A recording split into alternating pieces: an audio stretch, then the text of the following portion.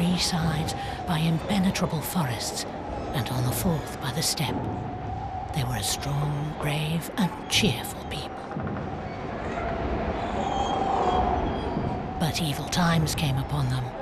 Other tribes came warring against them and drove them into the depths of the forest.